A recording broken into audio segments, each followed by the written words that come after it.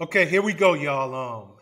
I had the opportunity to sit with this gentleman, and I do interviews all the time, and there are very few people that tap into a different part of myself and of humanity, tap into uh, everything that makes me enjoy what I do for a living. This guy's story is so fascinating and it's so unbelievable. If he were not here in front of us, you wouldn't believe that it was possible. You wouldn't believe that every word that comes out of his mouth was truth. I knew when I sat down with him before, I had to bring him back um, because there was so much to talk about. Let me go through his list of accolades before I properly introduce him. Number one, he's the highest decorated agent in DEA history. He was awarded the U.S. Attorney General Award for Heroism at the White House by the Attorney General himself. He received the Federal Bar's Medal of Valor, and he also received the DEA Administrators Award. And these are just a few awards that we can name on this show before it gets a little too time consuming. He's an author, he's a producer, he is a former DEA agent. Please welcome to the show, Hector Barrez. Hector, what's up, buddy? What's up? I'm glad to be here with you, Sean. Absolutely. You know, Hector, that intro was a little long, but I could have went on for 10 more minutes giving your intro. Your story, your accomplishments, your journey, it is nothing short of fascinating and just incredible. I mean, I literally sat with you and I couldn't wait for this day that we could do it again. So, welcome back. Thank you. Glad to be back with you, Sean. Absolutely. Okay, Hector, for those who may not know you, you wrote a book chronicling your life entitled The Last Narc. Yes, I did. The Last Narc was That's correct. taken from your book and turned into a four-part documentary on Amazon. It highlighted one of the many career milestones that you've had, which was solving the case of kidnapped and tortured DEA agent Kiki Camarena. Can you please, in a quick synopsis, give us an overview of who Kiki Camarena was and just some of the things that you found out in investigating that case? Kiki Camarena was a very prolific, very good undercover DEA agent. He was a friend and colleague of mine.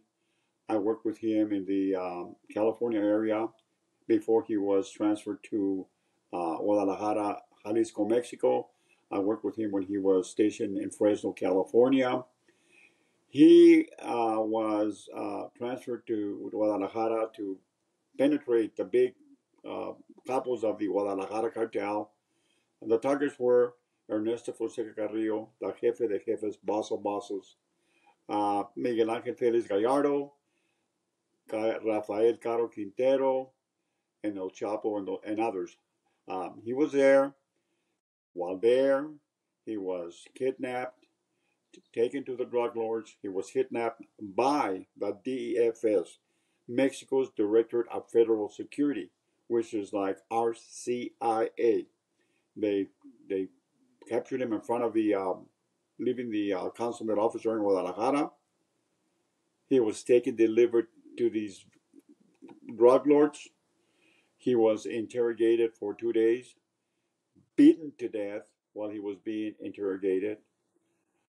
And so that's all I knew when I was basically assigned to investigate his murder. And is that these drug lords had kidnapped him, tortured him to death because supposedly they were upset because he had been instrumental in destroying one of the largest marijuana plantation site in Buffalo, Chihuahua. That's what we thought happened to him. This is what I told happened to him before I was assigned to investigate his murder. As I recruited witnesses from Mexico that were there, percipient witnesses that knew what had happened, how they planned, who planned the kidnapping, how they picked him up, who interrogated him, who beat him, and how he died. In the course of the investigation, I found out that DFS was very much involved, which is Mexico's, like I said, equivalent to our CIA. And I knew that because I had worked in Mexico before I was assigned this case, that the DFS worked under the aegis control of our CIA. So that made me very curious.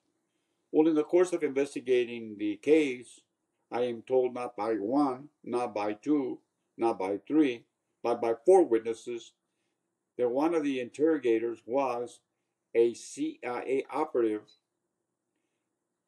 by the name of Ismael Felix Rodriguez. They told me that Felix Rodriguez, along with some of the capos or drug cartel guys, had interviewed Camarena, and that the CIA had a hand in Camarena's murder. As a matter of fact, the witnesses told me that because they had also attended pre-abduction meetings, that it was the CIA that was prompting, it was Rodriguez that was prompting the drug lords to pick up our agent. I reported all my findings to the top of the DEA, to Washington, D.C. They told me that I did not have the jurisdiction to investigate another federal agency, that I needed to stay focused on getting evidence on the Mexican capos that were involved. They told me that to write everything on not official DEA reports involving the CIA, but to report everything in office memorandums, which I did. They told me that the Inspector General's office would review my reports or my memorandums, and that they had the jurisdiction to investigate criminality, transgressions, what have you, of other federal agencies. I believed them, but as time went by, I noticed that, or found out that there was no movement towards trying to arrest at least as one CIA operative that tortured Camarena and interrogated him, Ismael Felix Rodriguez. I started to complain. So when I started to complain that the investigation was not moving forward by the Inspector General's office, that I was moving my investigation on the capos in Mexico, I had some arrested, and some of them we eliminated. Some of them we killed, some of them we arrested.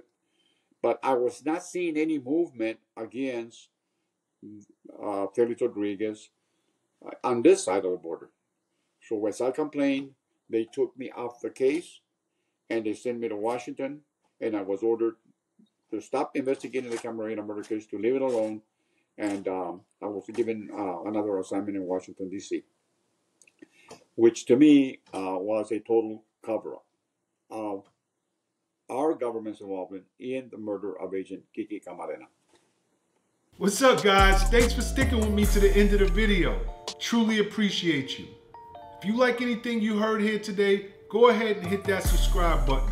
And if you know anybody that can benefit from this message, feel free to share. Peace and love. Make every move a power move, and I'll catch you all on the next video.